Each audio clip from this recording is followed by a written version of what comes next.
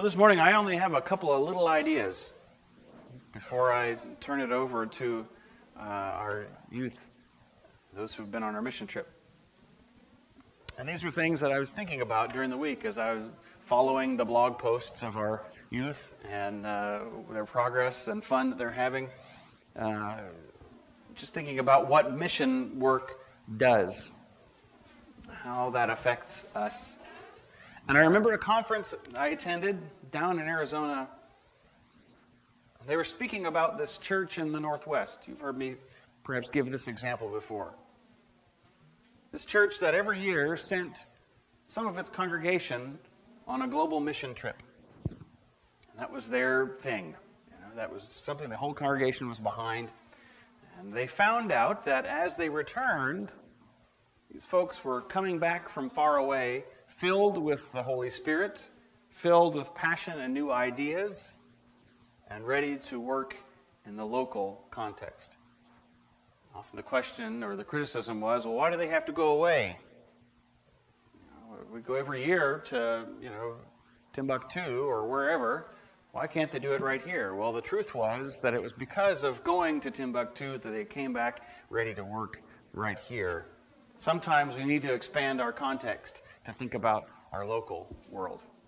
And the other example was one from a sermon I preached in California.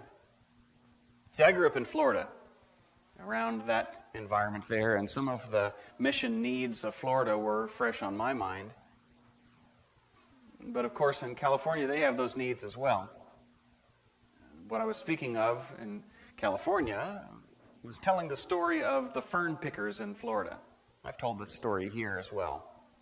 And that is the folks who spend all day bent over manually cutting ferns. They can't be mechanically harvested. They have to be cut by hand for the floral industry. If you've ever bought a floral arrangement and it has a piece of fern in it, you might think, oh, that comes right out here in the woods. Probably comes from Volusia County, Florida, where 80 to 90% of the ferns in the U.S.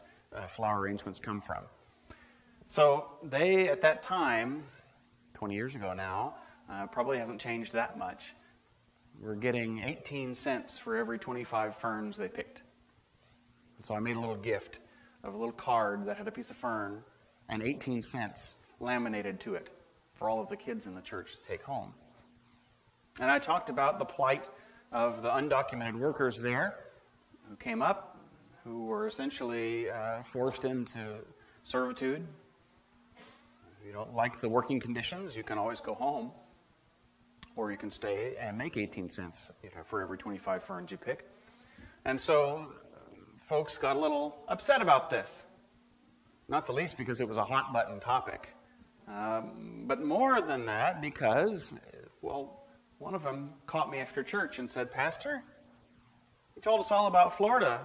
Why didn't you tell us about California? We've got the same kind of things here. Let's just look out in the Coachella Valley, look up in the Central Valley. We've got folks picking heads of lettuce, and we've got these problems too.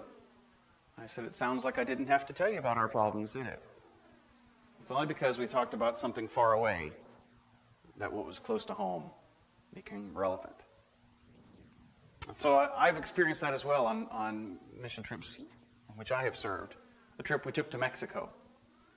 Went down to Mexico and put beans and rice in leftover plastic bags. Not even the whole plastic bag, just a part of a plastic bag.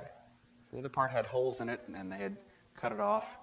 So they had just a corner of a plastic bag, and they put a rubber band or a twist tie around it and hand it out for a family for a week.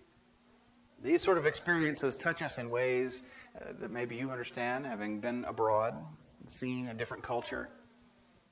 Even if it's not one that lives in abject poverty, you still come home grateful for, maybe it's the toilet, or instead of the hole in the ground, or maybe it's the shower, or maybe it's the fact that you can go into a restaurant and order ice in your drink and they know what you're talking about.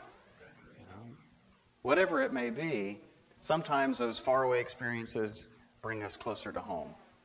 So our youth have had a faraway experience. It's one that they've done before, but every experience is always new because every group is always different.